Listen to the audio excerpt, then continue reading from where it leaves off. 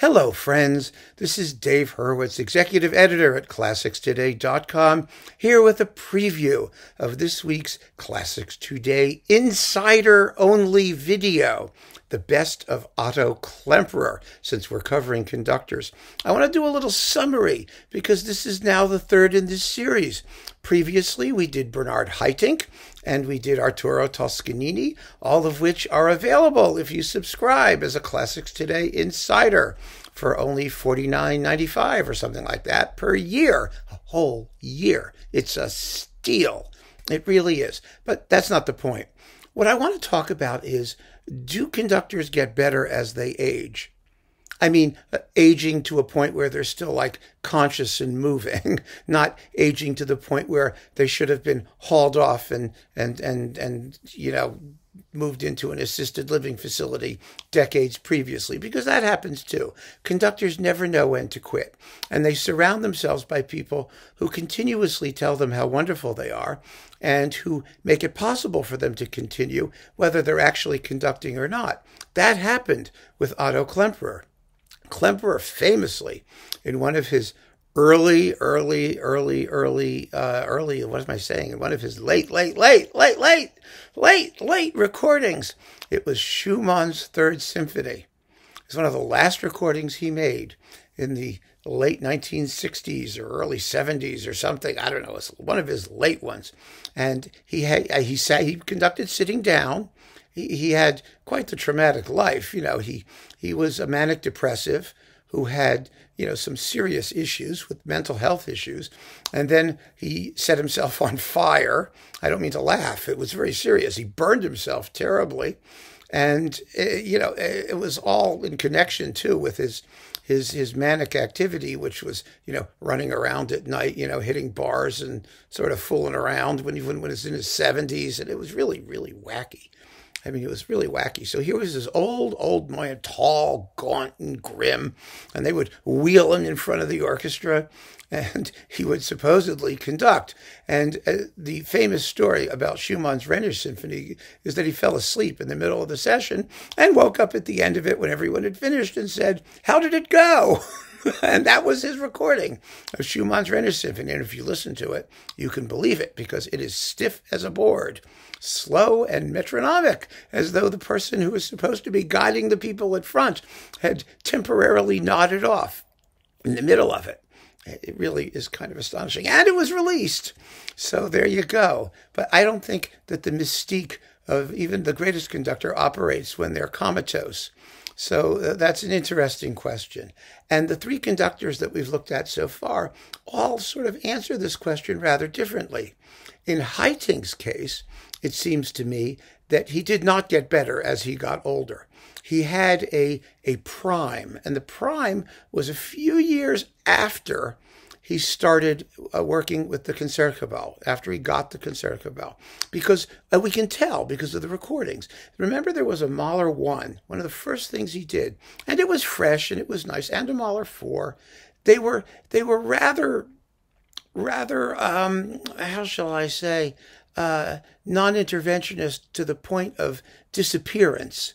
They were just wonderful performances by the Concertgebouw, but you couldn't say there was any particular guiding spirit on the podium. But then he remade them with the Concertgebouw, and the remakes were, generally speaking, substantially better, especially the Mahler 1. Much, much better. The same was true of Bruckner's 7th. The first was Bruckner, and the second was one of the great Bruckner 7ths out there. And there's a difference. There's a difference between the ones that get horse accompaniments and the ones that don't. But after Haitink left the Concertgebouw, with whom he had a very long, multi-decade relationship and made tons and tons of recordings, he started guest conducting everywhere in the universe, and he remade all of the same repertoire. And most of the time, not all the time, but most of the time, it wasn't as good. It wasn't as interesting. I think he was one of those conductors who needed a collaboration, a true collaboration with a great orchestra to bring out the best in him. because the orchestra was always going to be great. And one of those things the collaborations show is that, as I've always said, great orchestras are much better than most great conductors because they know the music. They know it cold. And the opportunity for a somewhat unassuming, rather dour guy like Haitink to make an impression requires, I think, an active working relationship where they know each other well and where his ideas, which are not of the most interventionist kind, can be realized in terms of exceptional orchestral playing and some of the finer qualities or the less obvious qualities of interpretation. So that's one example. The next one was Toscanini. Now, Toscanini, most of his recordings were made in the latter third of his life, only because recordings only existed in the latter third of his life. I mean, for the guy who was born in 1867, there is a myth concerning Toscanini's recordings that as he got older, he tended to get stiffer and faster and less flexible. That's true to a point. I think it is. But on the other hand, it's a false comparison to the extent that he was not recorded equally at all stages of his life. Obviously, his first recordings are early acoustic recordings, and they fit on a couple of CDs. There's very, very few of them. And similarly, his New York Philharmonic recordings, while there are more sort of broadcast things available, they do not really, I think, establish definitively the fact that as he got older, he became X as opposed to Y. We just don't have a representative sample from every stage of his life. So he might have been somewhat stiff and unyielding at all points of his life. We just didn't have those recordings. We don't know. We really don't know. What we do know is that his later performances, I think, were not necessarily more anything than his earlier performances. In other words, he was always a very questing kind of a questing spirit. And his interpretive ideas changed rather substantially sometimes between performances, depending on the work. So there's no way to tell. Toscanini was a great conductor at all phases of his life. That we know. And that's what the recordings tell us in the absence of a substantive sample. Now, Klemperer, who will be the subject of the ClassicsToday.com Insider video, is another fascinating case because he's a little bit like Toscanini in that he was not recorded equally at all phases of his life. And because of his manic depressiveness, his interpretations could vary unbelievably wildly. He calmed down as he got older. He stabilized, his personality stabilized around the 50s and into the 60s. And so what we have and what was created for him really by having Walter Legg bring him to conduct the Philharmonia was very much an atypical persona if you look at what his career was. Klemperer was a modern music guy. When he led the Kroll Opera in Germany, he did fabulous things with modern music. He conducted Janacek operas. He conducted all kinds of experimental stuff. He commissioned Kurt Weill's Kleine Dreigroschenmusik and other works of that type. He was also an early music guy. He was one of the first people to play Bach and those composers without vibrato, believe it or not, which means, of course, we know that because he was doing it without vibrato in the 1930s, that everybody was doing it with vibrato before then. Another reason why the period instrument people are nuts. But we know from Klemperer's example, he was not a sentimental conductor at all. And so his performances, the ones we have from before the Philharmonia legacy, the EMI legacy, tend to be all over the place. And those Vox recordings he did were, sort of scruffy sonically, and the playing was kind of scruffy, and the interpretations they just weren't very good.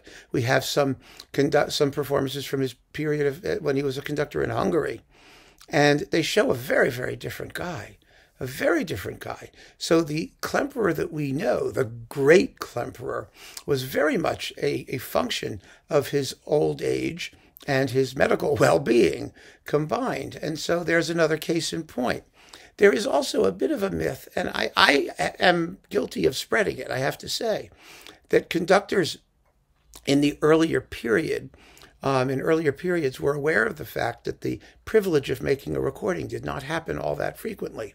And therefore, they had to be sure that what they were doing was something that they had considered and that would be preserved. And, that I think was true sometimes and true not other times. It depended on the conductor. I'm a little bit jaded because conductors today remake things at the drop of a hat. I mean, when you started with someone like Karajan, who did 4 and 5 versions of symphonies by Beethoven and Tchaikovsky and Brahms, and, it was just ridiculous to have, and virtually the same interpretations. And nowadays, when we have live recordings versus studio recordings, and we can make all these comparisons of the same conductors doing the same music, we realize that what we thought may have been the studio recording that is the most deeply considered permanent document of the invariable interpretation of the work is simply what was available. We had nothing else to compare it to. And so that's how it acquired that reputation. By the way, I don't think that's a bad reputation for it to acquire. I really don't. But I think that's probably what happened. And so one of the things we've learned now with everything available at one point or another is that you really can't judge. You have to take each person as they come and look at their discography in a critical way and see what it actually tells us, what the facts of the matter are. And so the facts of the matter with Klemperer is that we're going to be listening to his best Philharmonia recordings, because that's where his best stuff is. There really is nothing before that we need to worry about. And that makes life easy for us as listeners and collectors, I think, or easier.